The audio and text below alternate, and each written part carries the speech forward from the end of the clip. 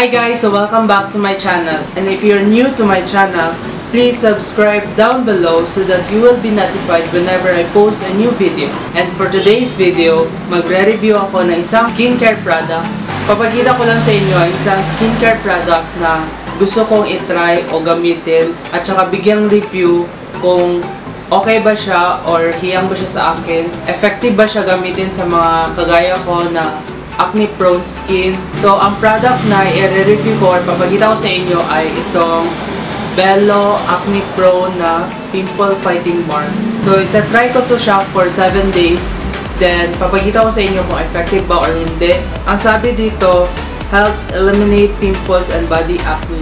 Madami na din ako nakita na ganito na mga review. Sabi nila okay din naman at saka effective siya sa mga kagaya ko, especially na mga oily skin or acne prone skin. So, i-try natin to gamitin sa ating mukha kung effective ba or hindi. Yeah, gagamitin ko to for 7 days and ito yung before na hindi ko pa siya nagamit. So, ito yung mukha ko, bare face. Wala pa ko nilamos, so gamitin natin to. So, ito. So, actually, may pimple ako dito at saka mga acne scar. So, tingnan natin kung effective ba siya na mag-lessen yung acne scar. Hindi man siya completely na mawala, but tingnan natin kung mag-lessen ba yung scar or yung mga pimple natin dito sa mukha. So, throughout those 7 days, mag-update ako sa inyo kung ano yung itsura na natin, kung may improvement ba sa mukha or nag-lessen ba talaga yung mga acne scar. So, papakita ko sa inyo throughout those 7 days ang process or throughout those paggamit ko nito. So, tingnan natin kung mag-lessen to within 7 days. Hi guys, so kakatapos ko lang maligo and ito yung after na ginamit ko yung Belo na Pimple Fighting Bar. So, first time kong tinry, hindi naman siya mahapdi sa mukha. Medyo soft at saka hindi masyado mabula ang yung soap. And feel ko hindi din siya mabilis maubos. So yeah, ito yung day 1 na first try kong gamitin yung Pimple Fighting Bar sa Belo. Hi guys, so ito na yung day 2 ng paggamit ko ng Belo Pimple Fighting Bar. So as of now, kakatapos ko lang maligo. So ito na yung ka-second ko na paggamit ng soap. Hi guys, so ito na yung day 4. So nakalimutan kong mag-vlog kahapon. And yeah, ito na yung day 4. So as of now, okay man din siya. Hindi siya madali matunaw yung soap. So yeah, ito yung day 4. Hi guys, so ito na yung day 7 ng paggamit ko ng Belo Pimple Fighting Bar. And I'm sorry kung hindi ko na-vlog yung day 5 at saka day 6. Kasi nakalimutan ko at na-busy din ako. So, anyways, ito na yung day 7 and bukas, sasabihin ko sa inyo kung ano yung thoughts at saka impression ko sa product na yon. Kung i-recommend ko ba siya sa inyo or hindi, or kung effective ba siya or maganda ba siya for that price point, kung effective ba siya sa akin. So, ito na yung day 7 and feel ko okay din siya. Medyo hindi man completely nawala yung pimples ko, but nag-lessen siya and hindi masyado siya gaano ka-oily. And yeah, so sabihin ko sa inyo tomorrow kung ano yung thoughts at saka impression ko nung product na yun. So, hi guys, so today is yung last day and sasabihin ko na sa inyo kung ano yung final thoughts at saka impression ko nung product na yun.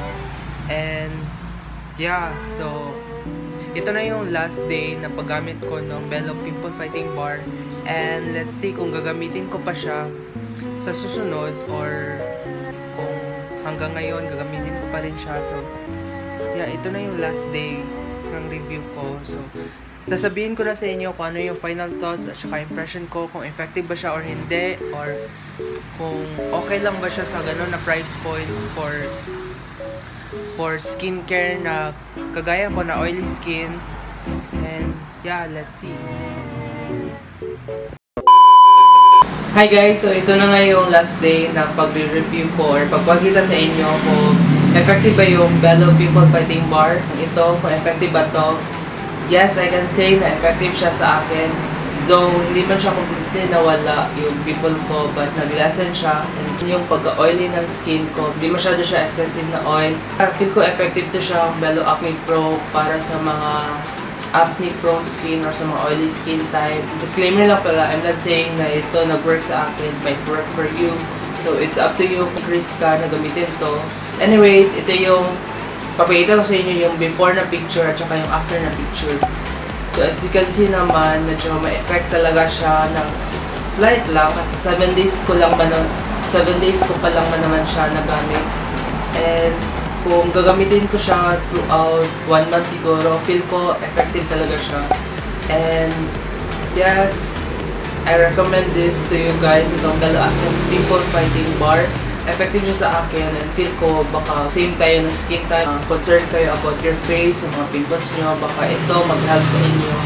So, I recommend this to you guys in Belo Acne Pro. I'm sorry pala kung hindi ako naka-film doon sa day 5 at saka day 6 kasi busy ako and nakalimutan ko mag-film.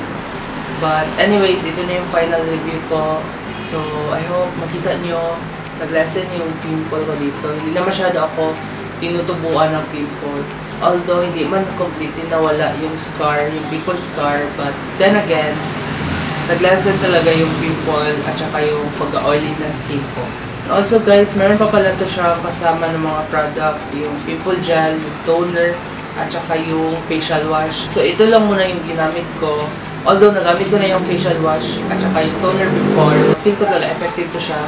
So I recommend it to you guys. And I hope you enjoy watching this video. I hope may nakuha kayo dito na review. I guess that's all for today's video. I hope you enjoy watching this video. Thank you guys for watching, and if you want to see more of this kind of video like reviews or anything na gusto nyo ipatry sa akin, please comment down below. Don't forget to turn on the notification bell so that you will be notified whenever I post a new video. Don't forget to like this video if you enjoy watching this video, and yes, don't forget to subscribe. And yeah, I guess that's all for today's video. Until then, see you in the next one. Bye!